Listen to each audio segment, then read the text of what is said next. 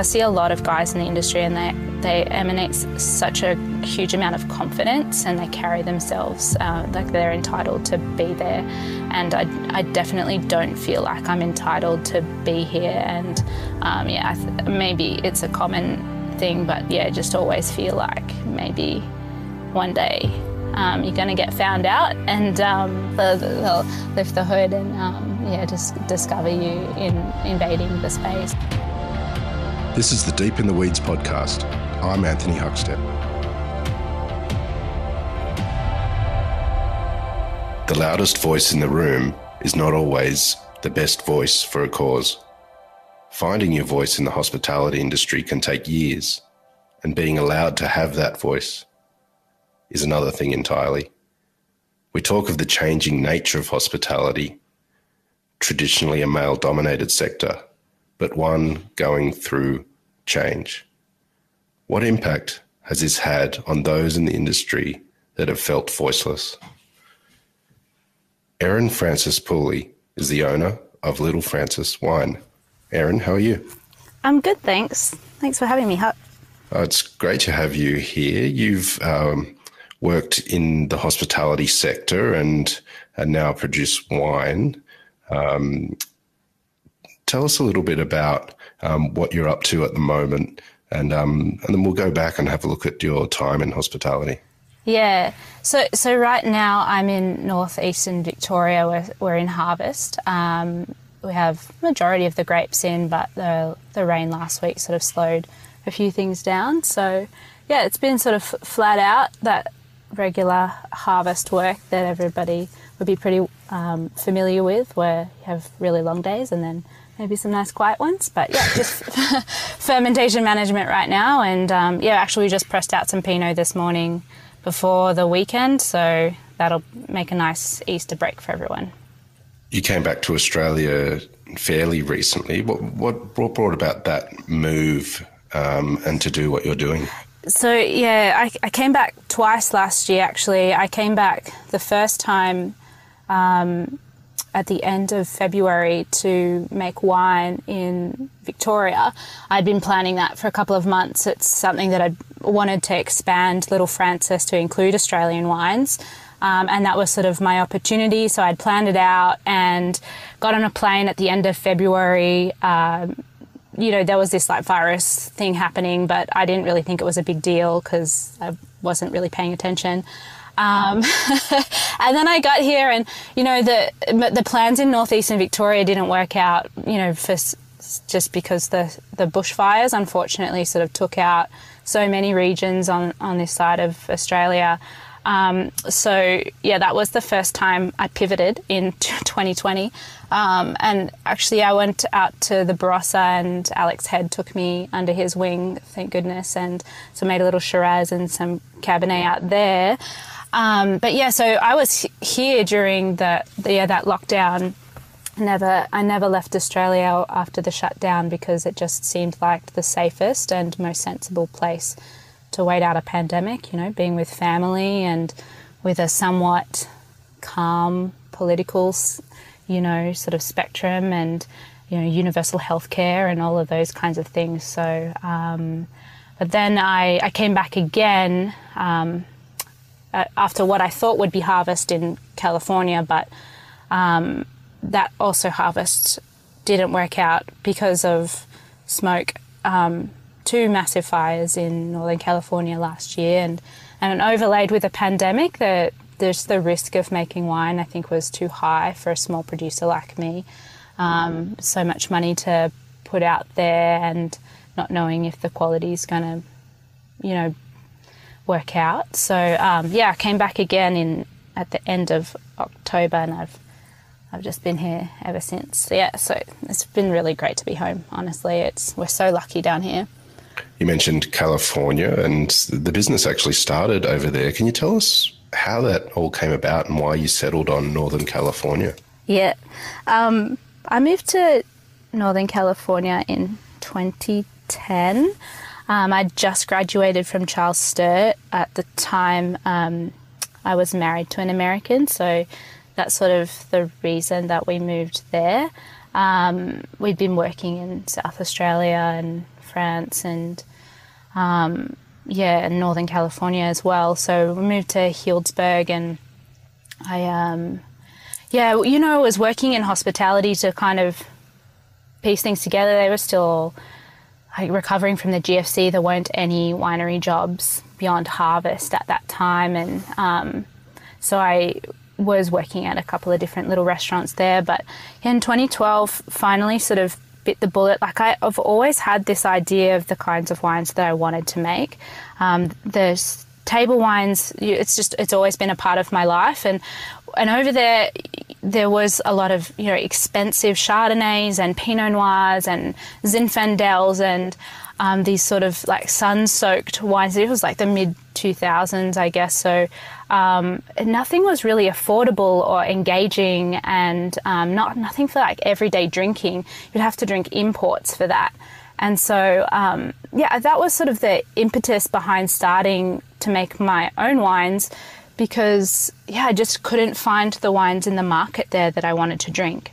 And, a couple of friends were making their own wine, had started sort of doing little projects, and it's sort of like a light bulb sort of went off, if you maybe you don't need to have this multi-million-dollar building to start making wine. Maybe you don't need to own a vineyard to start making wine. And sort of, I saw other guys doing it and sort of wondered if I could do that too. And so started really small with two tons of Semillon, and been growing ever since, sort of.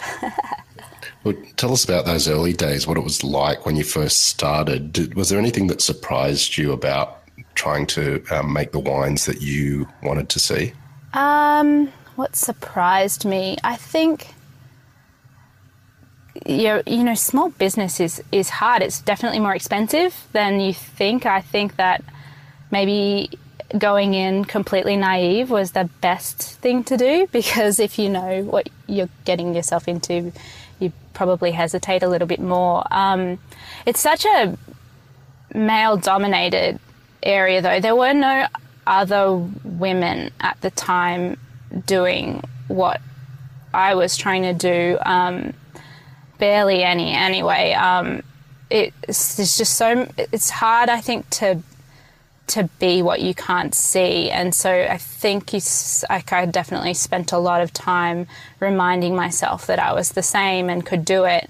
I'm like a pint-sized person too, not big and mighty, like can haul things around. So I like physically you'd look a bit different than like the burly plaid shirt wearing man that is so often depicted as a winemaker.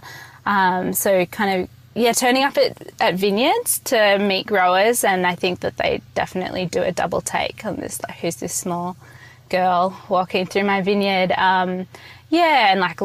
Definitely it's happened a lot, tying down a truck or something like that. They sort of make a reference to whoever's buying the grapes and like, no, I'm buying these grapes, these are mine, and people look at you funny, and but that's okay. I think that it'll change.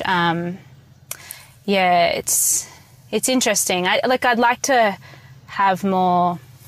I'd love to have read more stories and just know more people who had started that path. To feel like you're not alone walking on that road.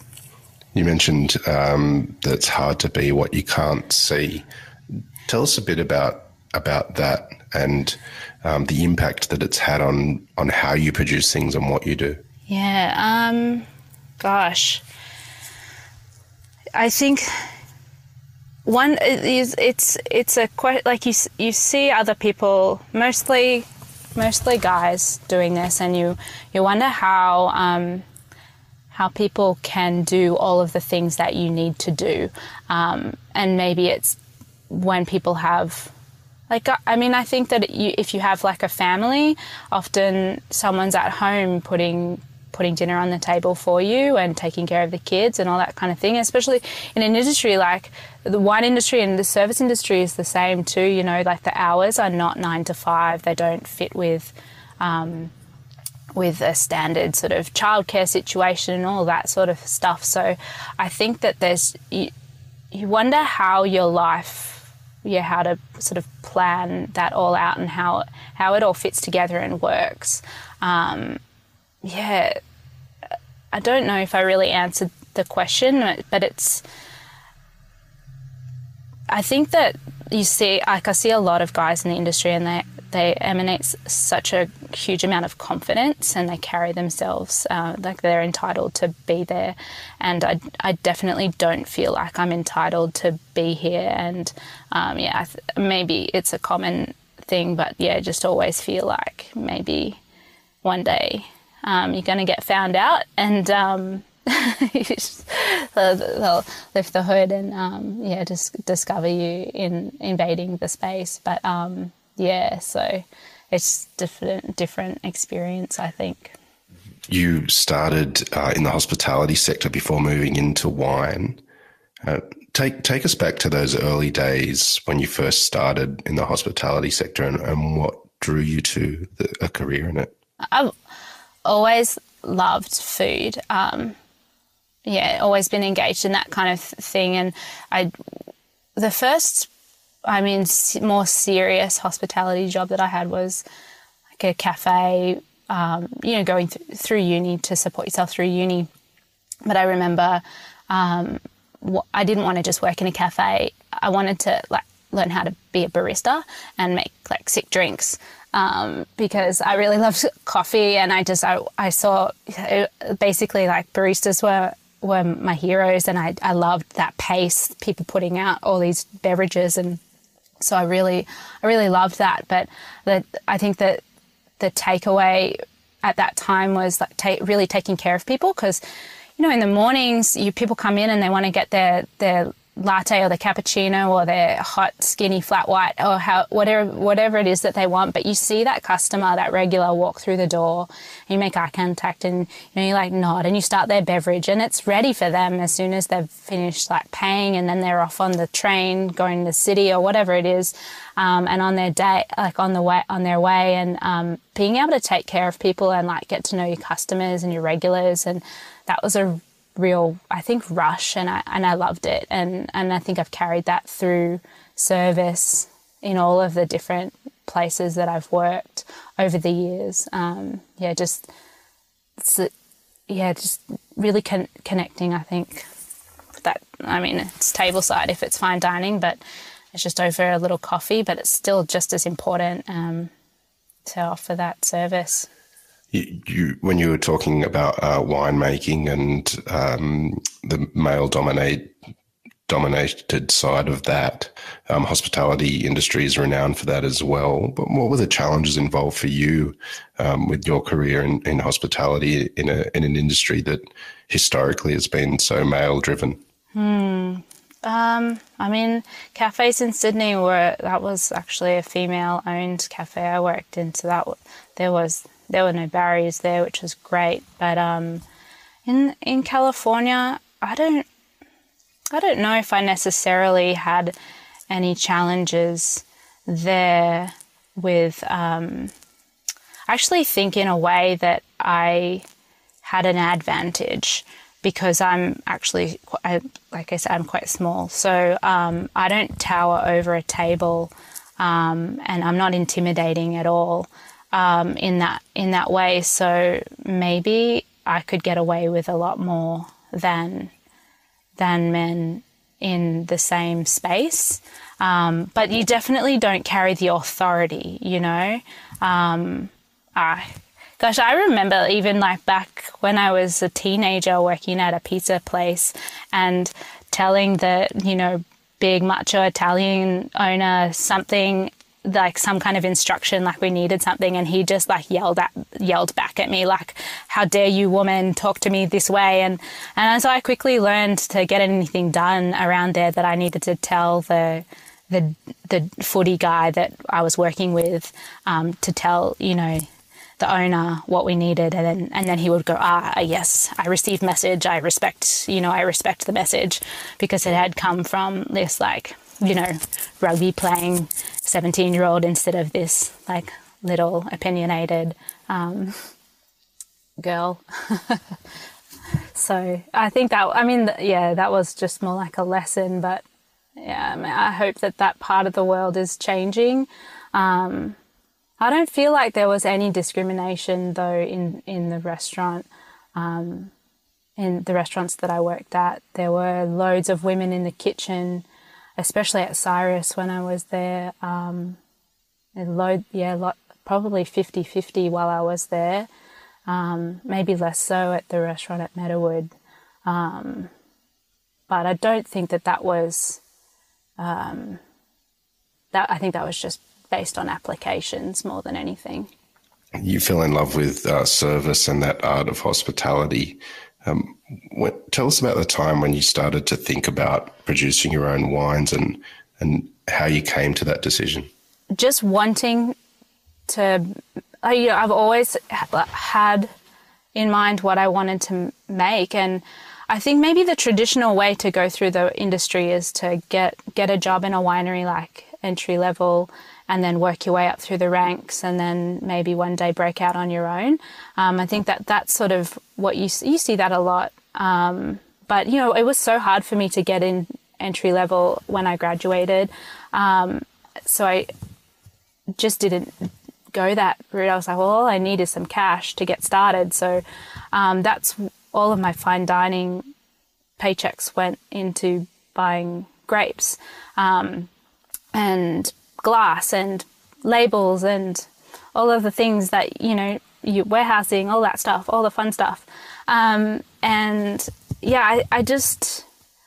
knew what I wanted to do, so I didn't want to work for 20 years for somebody else making their wine their way before I would have permission to do it myself. So I think I'm maybe an impatient and quite determined person. So I just decided it, and now I'm doing it. Still kind of pinch yourself every day that it's actually happening, though, I think. Yeah. Taking it on yourself and being determined like that to do it yourself. Has there been any sort of hurdles or mistakes that along the way? So many. The whole thing is a hurdle and a mistake, probably. No, it's a wild ride. I think there's so many amazing ups and there's so many downs. Yeah, one day you're like paying all your bills, and the next day you're wondering how you're going to pay your bills. But I was so lucky in California to have a really supportive Custom Crush group of friends who helped.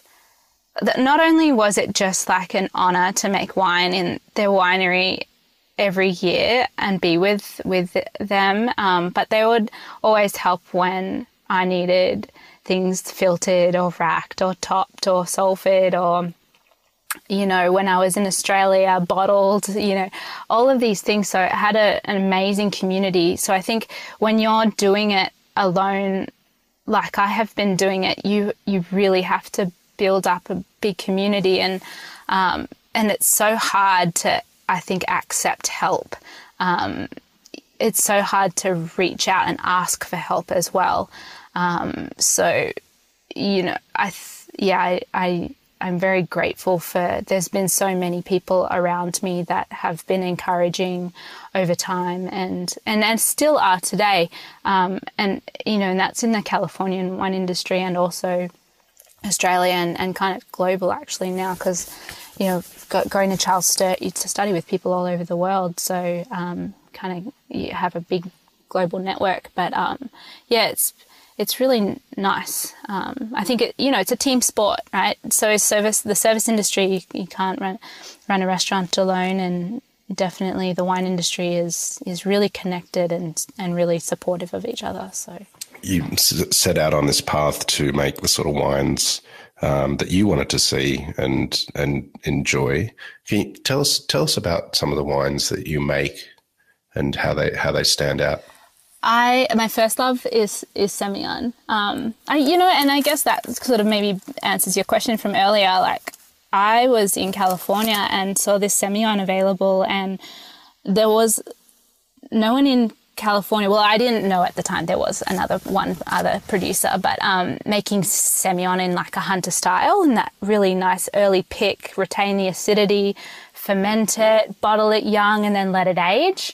I didn't understand why Californians weren't doing that, because to me, like, I mean, I'm from Sydney, and Semillon kind of flows like water over there, I guess, and it's just like the best thing in the world, especially when it's old.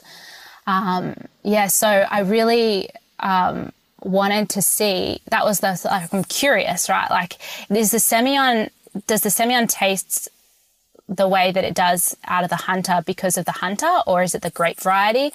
Like, can I make that sort of style of wine from these grapes in Lake County, California? And it turns out that, they're similar. It's not the same, of course, but the wine comes in, it like ferments to less than 11% alcohol, and it's dry, and we bottle it really young, and then after a couple of years in bottle, it's just, blooms, like it blossoms into this like textured, savory, like lanolin, lemon curd. It's just like a weighty wine, but it has no like alcohol power behind it. So it has so much flavor and complexity, and tastes good ice cold, and tastes good as it warms up, and it works with raw vegetables, and it works with roast chicken and everything in between, like it's just a really flexible wine, and something that I can't imagine ever getting tired of drinking those kinds of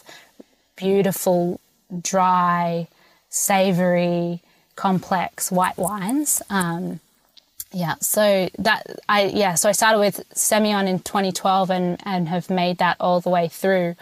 But I age it before release. So like in Australia, my current releases are 2015. And in the States, they've just started on the 2016s. It's not a good business model for anybody who's listening and thinking about going into the aged Semillon business. Like, you have to wait a long time before you get a return. But so to complement that, I started staying in the same vein of like a textured white wine. California is so amazing with Chenin Blanc from sort of just near Sacramento, the Delta area. Though it's sort of it's been around for decades and decades, going into big box plonk sort of quantity over quality wines, but it's really changing. There's a new generation of younger viticulturalists and vineyard owners that are bringing the quality over the quantity. And I've been working with Chenin Blanc for a couple of years now, and I always barrel ferment that, and it brings out a sort of nice like almond, peach, and like beautiful texture. Because I try minimal intervention, all of the buzzwords that are out there now, but like the Chenin Blanc ferments in neutral oak, so old French barrels, and so there's no temperature control, so it just sort of naturally stirs itself and ferments, and then settles, and then we bottle it, and it's just delicious, very Moorish. So, and with that, I also been playing with Merlot as well. So, been sort of captured my attention with that sort of blue and purple sort of. It has a real joyful fruit profile on the vine, and so I really like. We've been trying to bottle that energy, that brightness, that plush fruit, without it being insipid and like simple. So that I've been working with a couple of different sites, and actually have some King Valley Merlot that's just been pressed off here. It's in tank, ready to go to barrel, and I'm excited about that as well. Yeah, it's lots of curiosity and experimentation, and just seeing what kind of flavors you can capture to bring to everybody's dinner tables. You started in California, and now you're in Victoria. Is it Is there differences between the grapes and the processes that you go through with those two regions? Yeah. I mean, for one thing, there's no labour force here in Australia. There's no immigrant labour force. So everything is hand harvested in California because there's just like massive amounts of people who can pick an entire vineyard in a couple of hours, and it's really, really remarkable how hard everybody works. And that just doesn't exist in Australia. I think one thing that's been a big change actually in Victoria especially is there's a lot of birds, which is so lovely because I've been enjoying watching the birds. Where I'm at, there's all these gang cockatoos that I'd never seen them in the wild before, and they're just amazing. But so there's like a lot of bird damage, and so netting is really important in Australia, where I've never seen a single vineyard, I think, netted in California. But they have, I don't know, it's like so much labour. So there's just a lot of meticulous farming. And I was in Napa and Sonoma, so it's a pretty like fancy, expensive wine regions. But yeah, there's like not a leaf blade out of place over there. It's like one cluster per shoot, and not like a high ROI, I think, on the grapes in terms of like tonnage, but in Australia, I think that, it's a bit, because there's less labour, more mechanisation, there's a little bit more, the vineyards are a little bit more relaxed. We've got a little less water. But I think that's just really comes down to approach and labour. But otherwise, fermentation's kind of the same. You've got friends back in the US, and you mentioned earlier that you're very happy to be here in Australia, given what's going on sort of globally still. Have you spoken to anyone back there? What's your feelings about what's happening back in the States compared to sort of where Australia is at in regards to the pandemic? Yeah, so I'm so excited and heartened by a lot of my friends in the agricultural areas all have been vaccinated now. So yeah, that rollout, the vaccination rollout, is much faster, and the approach has been much different than here. Whereas we're going with these age brackets and maybe like exposure risk with frontline workers.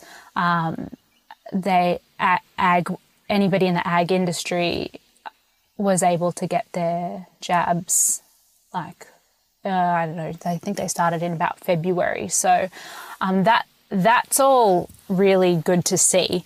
But other than that, like, I think that the restaurants and social distancing stuff is all really county by county and state by state. It's so different.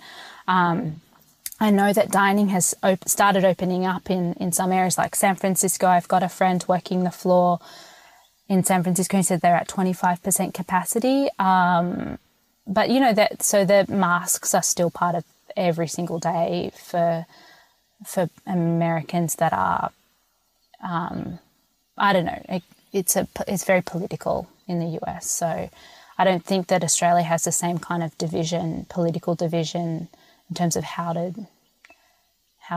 be safe around other people. But yeah, so I'm just so glad to see everybody getting vaccinated, and can't wait for everybody here to get their jabs too. Given you started in California and you came back to Australia to explore some opportunities, but then ended up having to stay here, what's your plans? Do you see yourself staying here to produce wine ongoing, or do you have plans to go back? Yeah, no, I definitely plan on making wine here ongoing. I'd like to make wine in California again too, but I don't think that that's on the cards for 2021. So just trying to be patient and let all of the last 18 months kind of dust settle. It's been pretty disruptive and difficult to make plans, but no, I'm enamored with the Victorian, like wine scene. There's so much to explore here. I've got so many questions and none of them are answered, and so I hope that just there's so many things that I want to ferment and experiment with. But I just got here like 5 minutes ago, so I don't know a lot of people, and I don't have my foot in the door like that yet. So it'll be slow to get started, but that's all right. I think it's so interesting. Victoria is such a diverse little state. I think maybe the palette for wine here could be endless. So, You mentioned you've got so many questions that are unanswered. What are some of the things that you're exploring or want to sink your teeth into?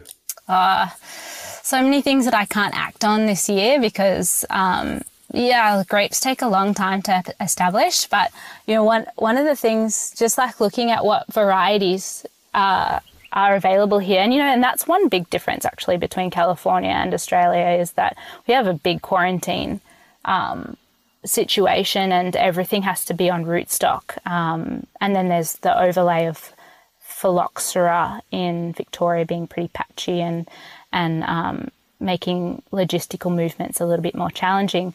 But just seeing what grapes are here, what's doing well, what's already established, and maybe could we ferment differently, just to, like, I'm interested in northeastern Italian varieties. I think that's where my mum's family's from originally, and I worked a lot with some really close colleagues in the States who are working with a lot of Pinot Grigio, Friulano, Ribolla Gialla, all of these things. I'm curious to see how those flavours are expressed up here too. Plus, I'm still stuck on Merlot and maybe some Semillon in the future. And just getting back to like a co-fermented vineyard sort of, I guess down here, maybe like you think about it as like a fruit salad pick, that whole, growing varieties side by side and harvesting them together, fermenting them together so they're unified from the beginning, and just creating a wine that has more natural sort of balance from that point, instead of getting a whole pile of different little lots in a lab and blending them together to the percentages. I really love the practice of harvesting a whole vineyard and making it's a field blend and getting that harmony from the very beginning. You made the move from the US to here, and you're happy to be here. But what sort of impact has the last year had on you? Has it changed you and what you do? It's changed. Yeah, definitely. It's been a bumpy one. I think I was heading for a lot of change before the year really got under road. But like, what I've loved the most about this whole sort of shutdown period is how you just slow down a little bit, and definitely more cooking at home, more time with family, and which for me, living overseas for so long, I had a lot of family time that I needed to catch up on, I think, and friends too. And just, I think that because you don't see your friends and family that often now, when you do see them, it's like dining out at a restaurant. When you do go out at to a restaurant, it's really special, and I think you don't take as much stuff for granted, and just slowing it down, not working like 80 hours a week, burning the candle at all of the ends, just to pay rent and insurance and all of the like boring stuff, because that at the end doesn't matter at all.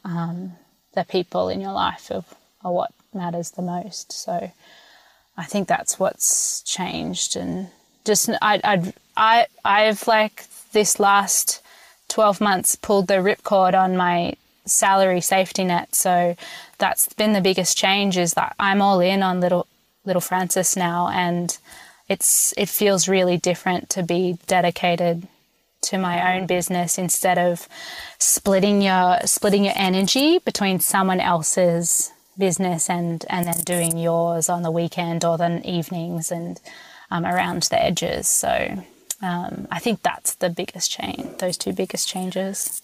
Well, Erin, it's been fascinating to hear your story and look forward to seeing your wines featured across the country. We've loved having you on Deep in the Weeds, and please keep in touch, and we'll talk again soon. Thanks so much, and thanks so much for just telling all these small stories that you're telling from everybody's lives. It's really so great. So I appreciate the time and energy you're spending doing this. Thanks, Erin. We'll talk again soon. This is the Deep in the Weeds podcast.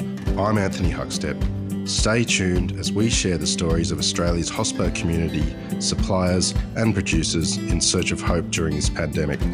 Special thanks to executive producer Rob Locke for making this all happen. Follow us on Instagram at Deep in the Weeds Podcast, or email us at podcast@deepintheweeds.com.au. Stay safe and be well.